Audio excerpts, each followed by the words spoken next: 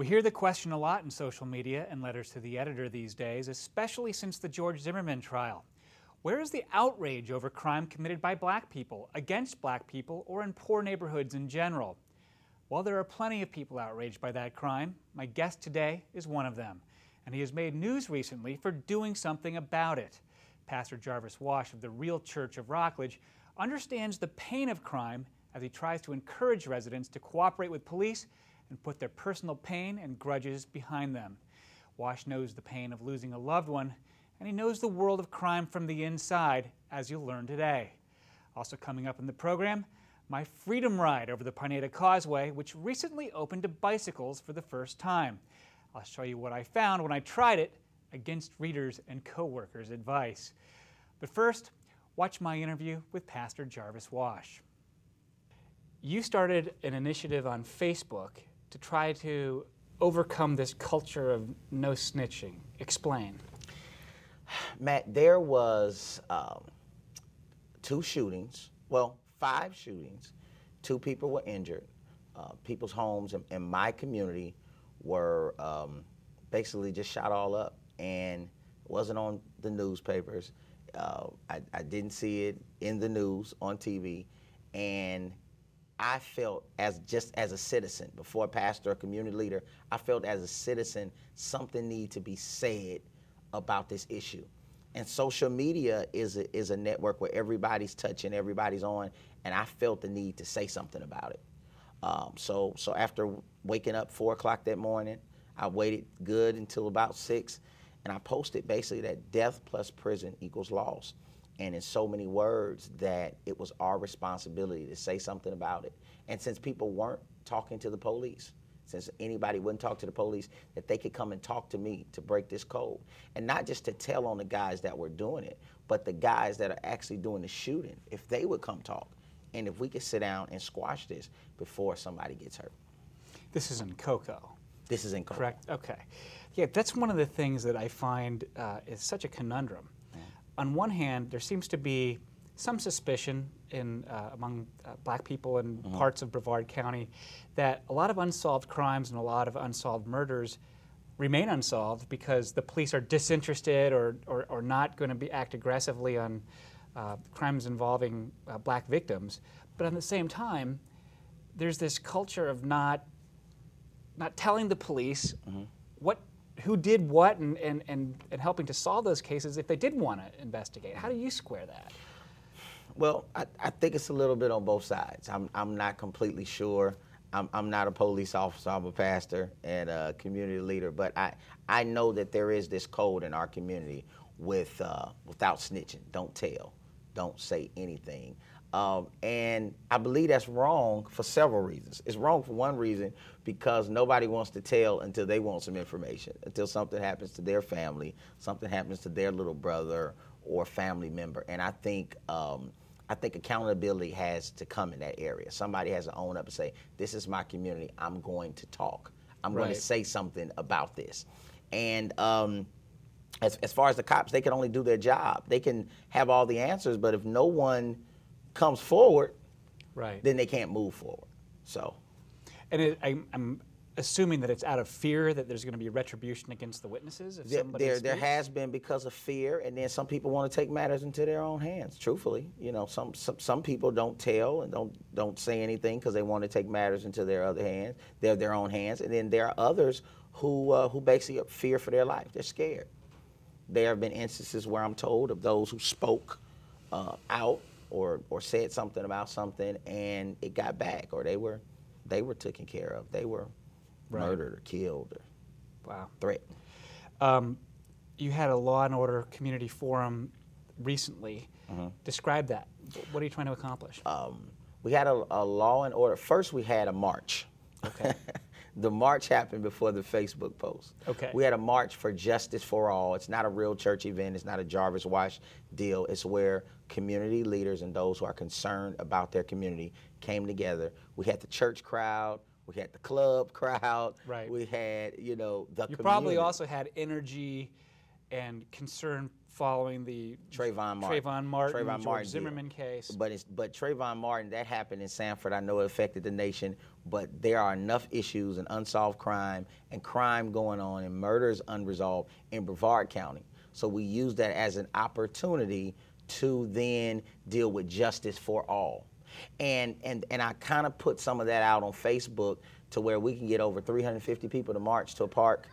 There's already 200 people there, and plus another 150 Spanish people already out there. So we're dealing with 600-700 people easy at the park, and we can march for that. But less than a week later, there's a shooting, and no one has anything to say.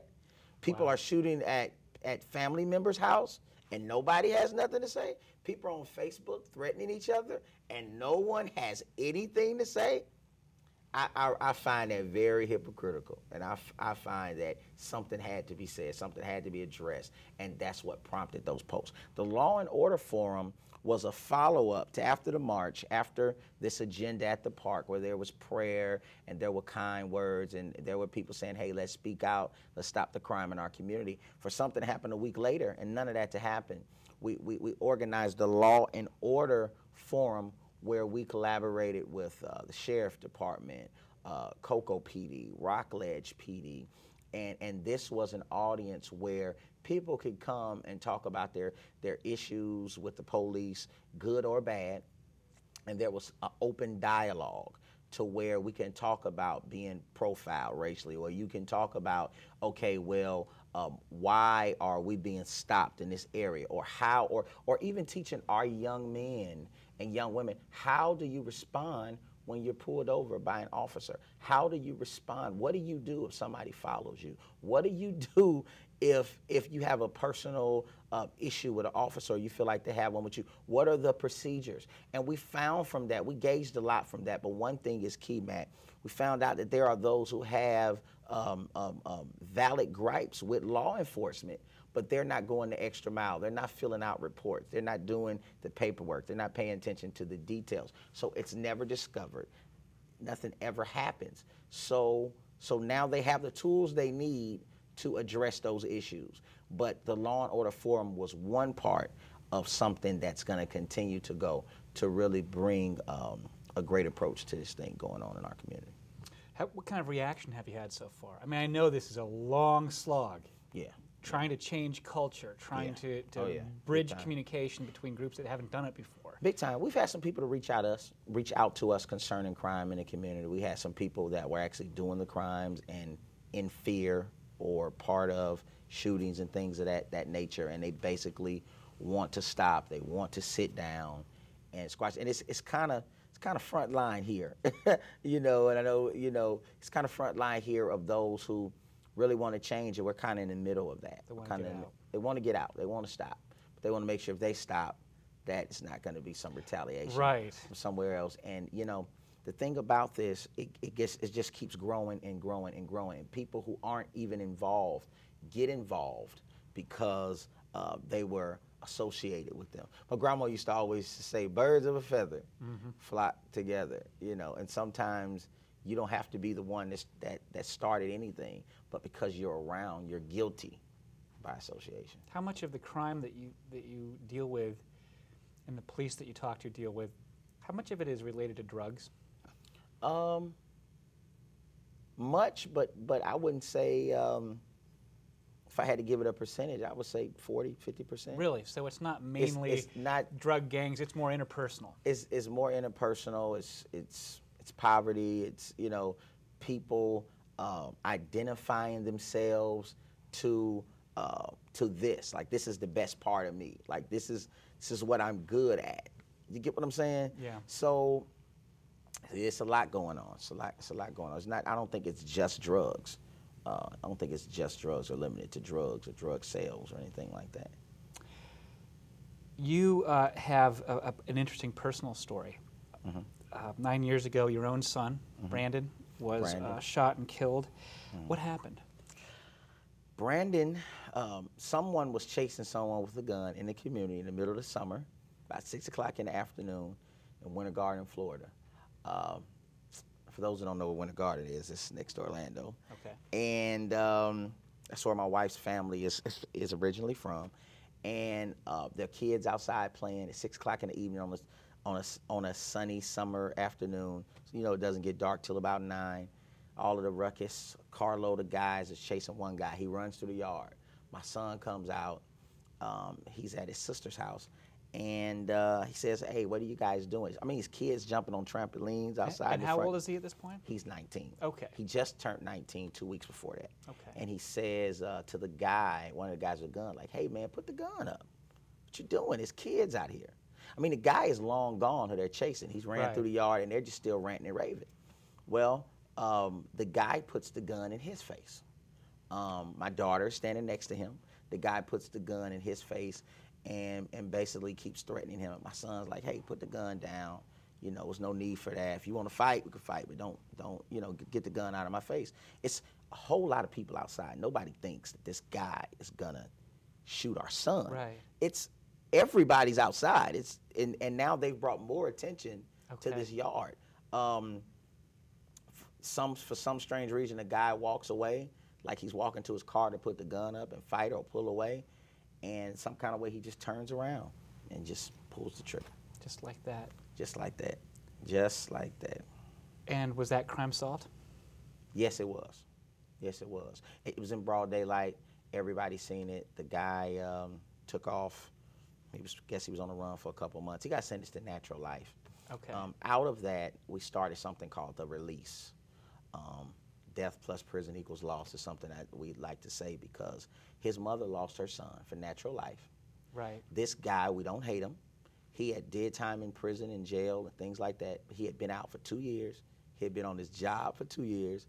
He murdered our son in his work clothes. Somebody was messing with his little brother, and he got home from work. His little brother came to him and said some other guy was messing with his little brother. He ran in the house, got his gun, got in his car, and less than 20 minutes later was murdering our son. This guy was in the same cycle. So we all lost. We lost our son, and this mother lost her son for natural life. He's never getting out. So in your case, how would you characterize the response by police? Attentive, responsive? Yeah, I think it always kind of helps when you have relationships with police. Right. Okay. but yeah, they were very attentive.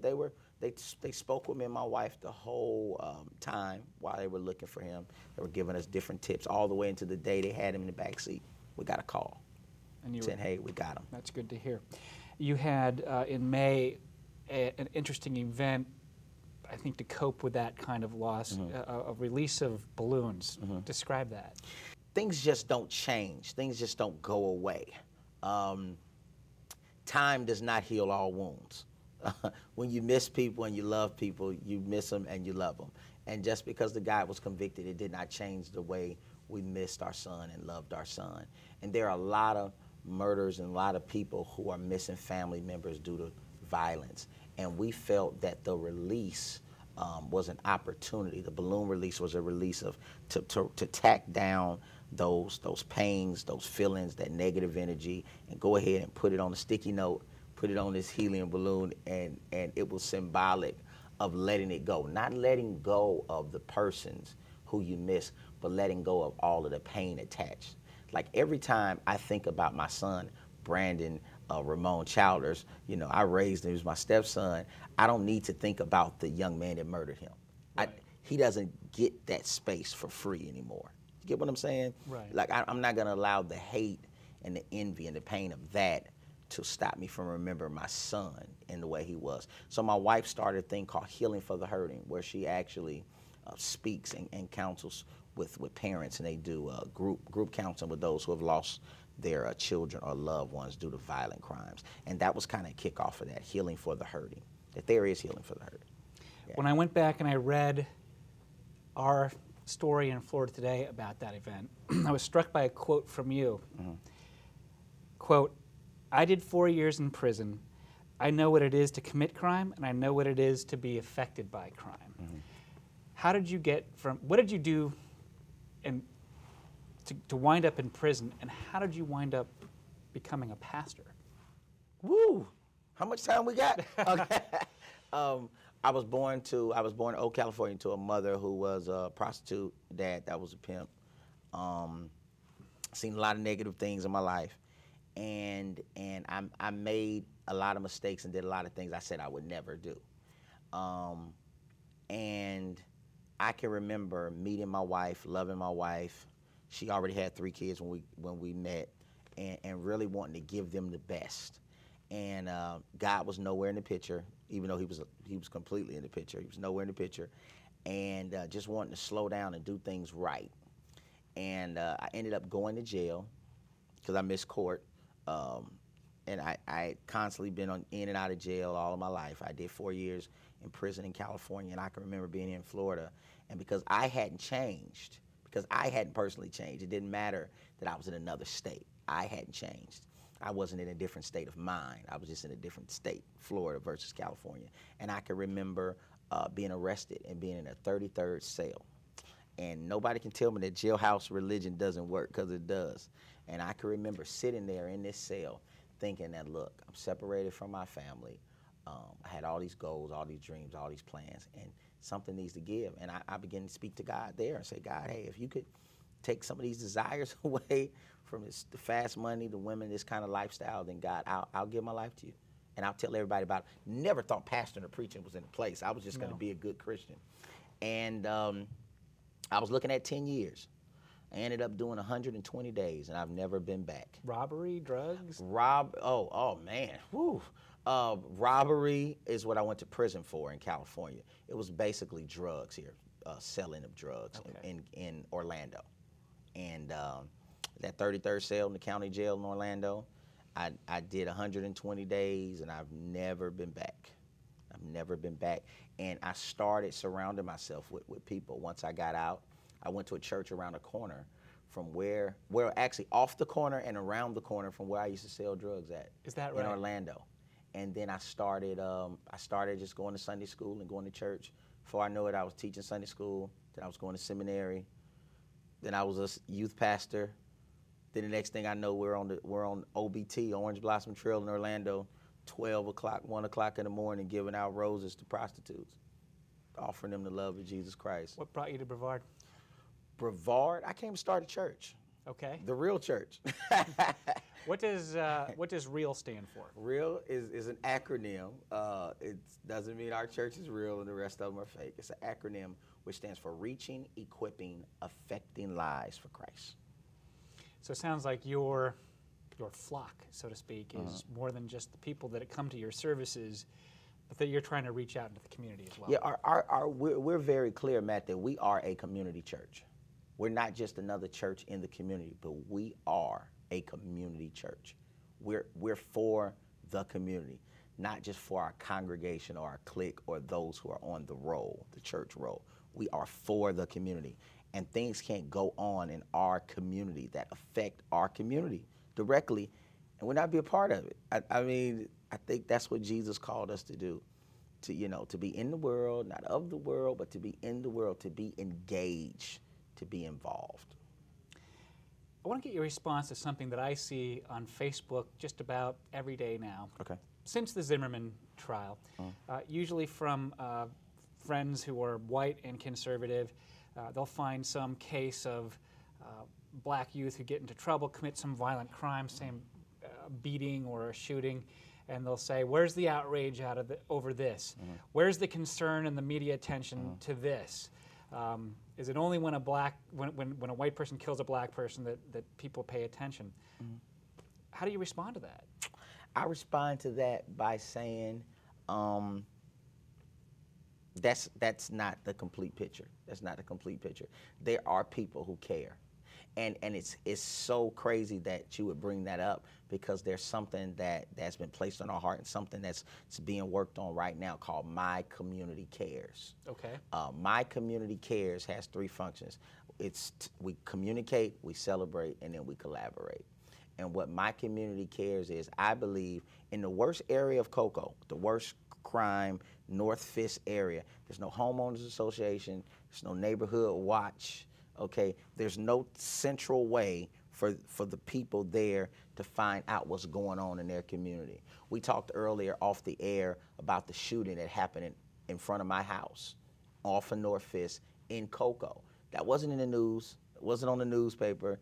Somebody heard some noises and they don't know what happened. The community at large in that area doesn't know about that. So My Community Cares will bring communication. Well, we will bring our neighbors back to the neighborhood. Okay, we will meet our neighbors, we'll talk, we'll share, we'll identify the blind spots and the best parts. We will actually canvass the area, survey, meet our neighbors. I'm talking about yard signs, banners, not on my watch. My Community Cares. We'll communicate, then we'll celebrate, actually bring up our value in that area, and then we will collaborate with whatever organization is needed and necessary to help fill in those needs. But people will have somewhere to call, to have somewhere to text, to have a point of contact for that.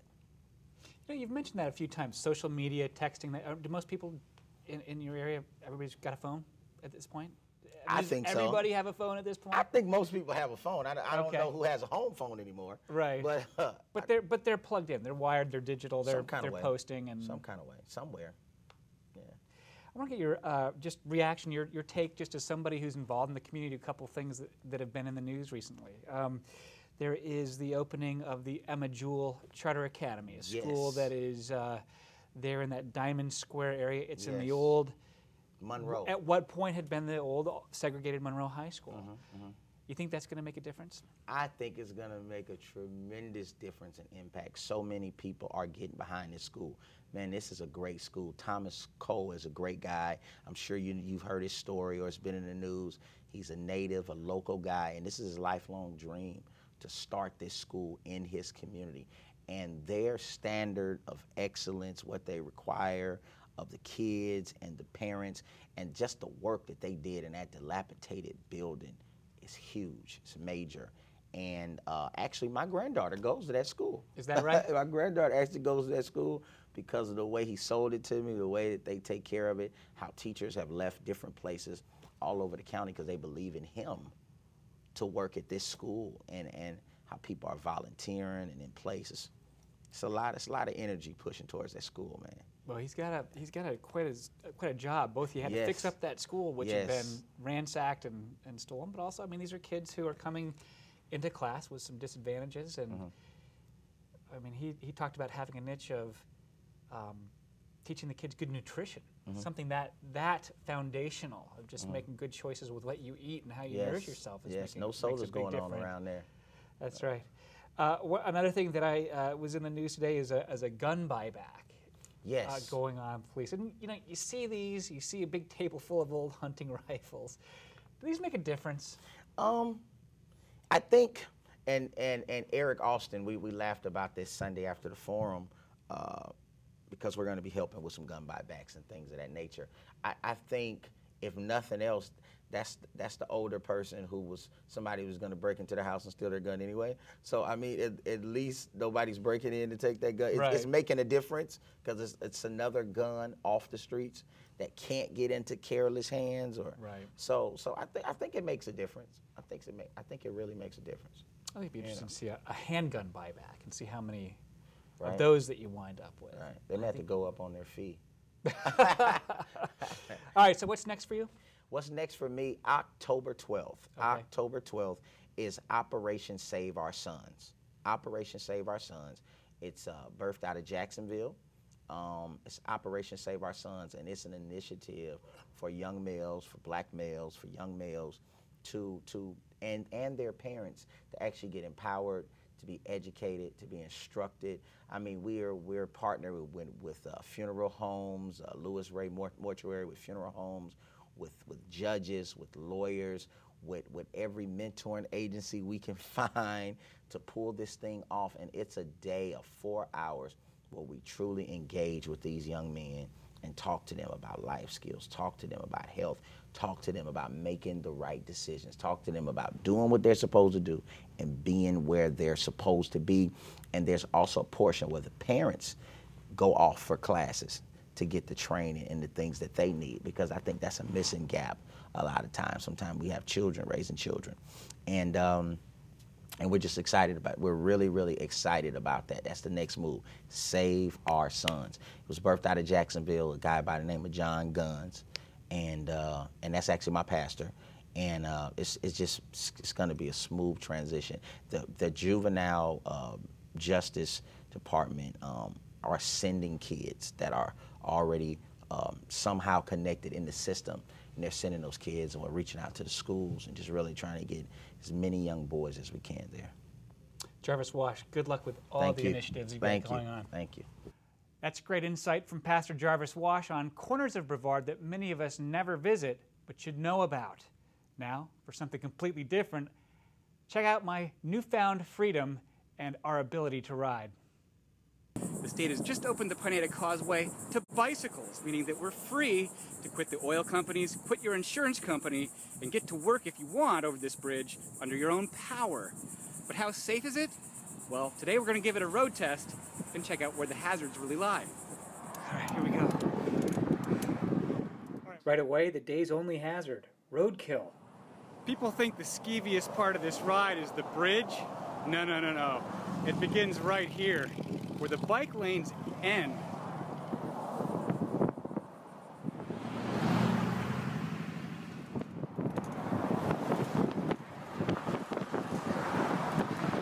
All right, we're approaching the bridge now. Let's see how hard this is.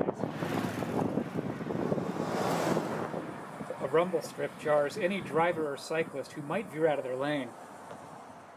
Most of the way, the lane is 5.5 feet. I expected this on-ramp area near Patrick Air Force Base at the South Gate to be pretty bad, but it wasn't bad at all.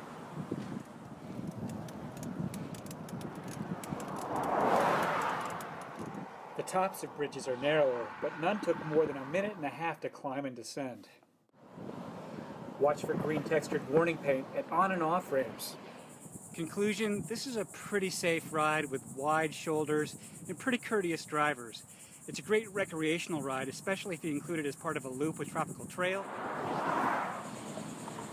or to ride over to some good fishing on the Indian River. Be free, but do be careful.